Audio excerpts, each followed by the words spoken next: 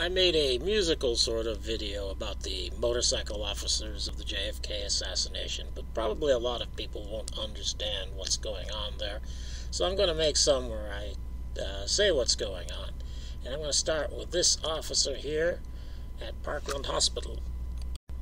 And this cop is identified by the Portal to Texas History and the 6th Floor Museum as H.B. McLean. But this looks like the same officer on the right here, mostly because he's a motorcycle cop and because he's wearing the same leather jacket with the fur collar, which is somewhat unusual. And the only cop I can identify at Parkland Hospital, where both of them are, is the one that's identified as McLean. So I think this is the same officer. However, the other officer, the one on the left there, is known to be D.L. Jackson, and D.L. Jackson made notes on the night of the assassination, he said, and he identified the officer which accompanied the hearse, which is what's there, to Love Field, and he did not say it was McLean. And in those notes he says, "Shortly some officer walked up and told me they are taking the president out the other door. Come on," he said. I walked outside just as they were putting the casket into the hearse. Someone said, "Jackson, a Secret Service agent is looking for you." Sergeant Steve Ellis asked me if I was going to escort the body to Love Field, and I said, "I don't know about that." About that time, the agent walked up and asked if I had arranged for the escort, and I said, "Yes, I'm ready to go when you are." Officer James Taylor asked me if I wanted him to go with me, and I said yes. And I turned to Sergeant Ellis and told him that Taylor and I were going to make escort to Love Field, and with that we left. So, if D.L. Jackson can be believed, and I don't see why he shouldn't be, the officer with him at Parkland Hospital here is James Taylor, not H.B. McLean.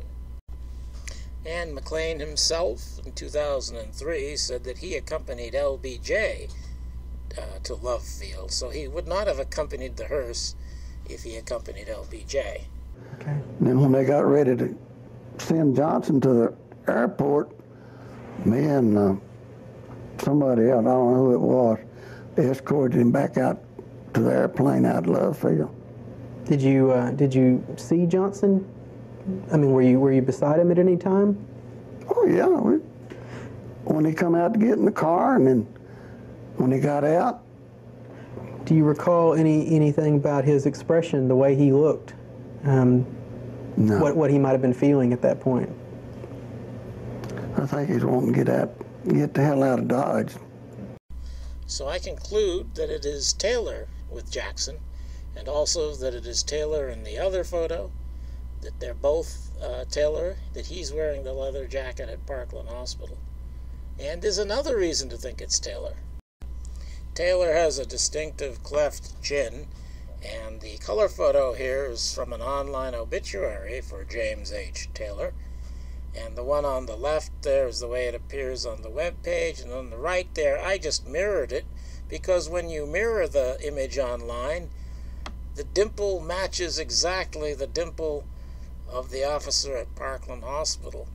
So in my view, I have conclusively identified this officer as James H. Taylor.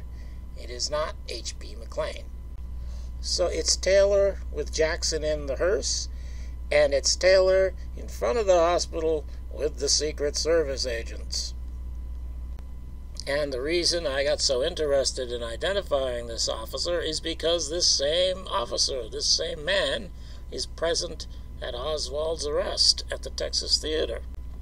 I'm sure it's the same officer because he's got the same chin, and he has the same jacket. The chin would be good enough for me, but he's wearing the same jacket too, and he's kind of sort of dressed as a motorcycle officer. But if you'll note in this picture, the one at the Texas Theater, the one on the left, is not wearing a Dallas police helmet. He doesn't have the insignia on the helmet. So he got the same chin but a different helmet. And this apparent officer at the Texas Theater, he's not wearing a police helmet. He's wearing the same jacket. And I have McLean on here because this is an old graphic. But he's wearing Taylor's jacket. And he has no gun on his side. And he has no stripe on his pants either. The motorcycle officers all have stripes on their pants. I don't know why that is. It might be because of they're in the traffic division.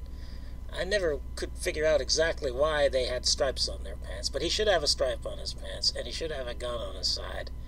And so I conclude that that person, even though he casually looks like a motorcycle officer, actually is not dressed as a policeman. He's dressed so he can be mistaken as a policeman.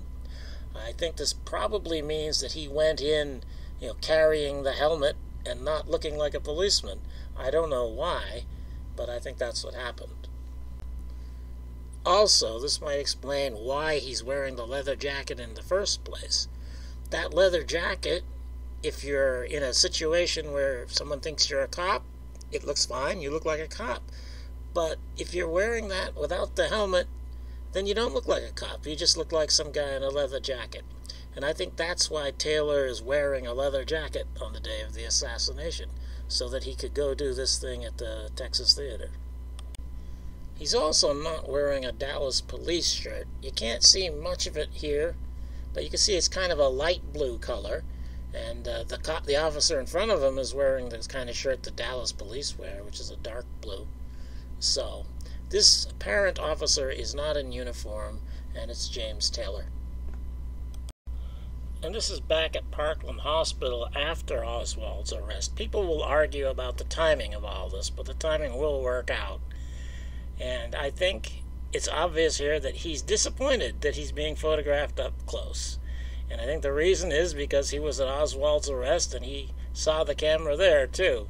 And he doesn't want it known that he's that same officer. And here the Secret Service man pokes his head in, and he's obviously disappointed that McLean is being photographed. And McLean says, "I know," right there. And then this other officer realizes they don't want him photographed, so he gets in front of the camera. I think this is all very incriminating. They all know they're covering up something anyway. I don't know what this officer knows. But then after there's a diversion with a car coming by, the cameraman goes back to Officer Taylor, and once again he looks disappointed that he's being photographed up close. And so it all fits together. He's the officer that was at Oswald's arrest, and he's uncomfortable with that possibly becoming known through the photography.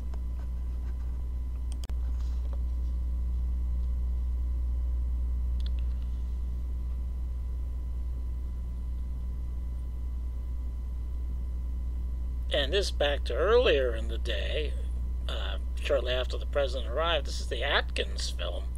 And it's almost as if Atkins was told to stand there and take this film, because it provides something of an alibi for Taylor, because there he is standing right there at Parkland Hospital. So you couldn't think that that was him at the Texas Theater, could you? And I put this graphic together to demonstrate that although it's not the same moment, that in the Atkins film there, the color on the left, this motorcycle officer, presumably it's Taylor in both, is standing in the same position that he was in the other photo with the Secret Service agents there. And parked right nearby is a three-wheel motorcycle. And in the 1970s, when the HSCA was investigating the so-called acoustic evidence theory, the theory that shots could be heard on the open mic on the Channel 1 Dictabelt recording, several officers, or two at least, Bowles and I forget who I think McLean, said that from listening to the recording, it was obvious to them that the sounds produced by the open mic were produced by a three-wheel motorcycle. So there's the three-wheel motorcycle right by the apparent star actor of the day, James H. Taylor, at Parkland Hospital. So I think that's him at Parkland Hospital after he has produced the radio interference, which they refer to as an open mic. And I think the radio interference was produced in order to hide communications of the assassins in Dealey Plaza. This video is not about that, so I'll say no more about it. But I think that that was one of Officer Taylor's jobs. Probably his main job was to do that. And he did other things too, and I think he was a big insider on Assassination Day, even though he didn't shoot the president. Now, there's not much information available on James Taylor. The most I could find comes from his online obituary, and I'm going to go over a little bit of that. It says he joined the Dallas Police Department in 1955. However, just before that, it says he proudly served his country in the U.S. Army during the Cuban Missile Crisis. Of course, the Cuban Missile Crisis happened after 1955, when he was working for the police department. I think that might be a cryptic way of saying that he was involved with the assassination conspiracy because of the Cuban Missile Crisis, that he felt that, and his co-conspirators, that Kennedy needed to go. And I think he was a full knowing member of what happened, and he's proud of it, that he thinks it's a patriotic thing to have done. Anyway, it says a little more about what happened afterwards. And it says here he was part of the motorcade escorting President Kennedy, and was also responsible for crowd control at Parkland Hospital. Well, we can see him doing the crowd control in that film where he's being photographed up close, so that matches what he did there. Now, he was not officially in the motorcade. Maybe he's accompanying the hearse to Parkland to Love Field. Maybe he's calling that being in the motorcade.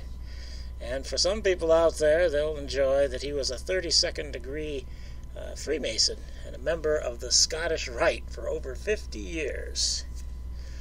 And his family and dog loved him. Well, you probably heard it here first, because I've never heard anybody else mention this guy.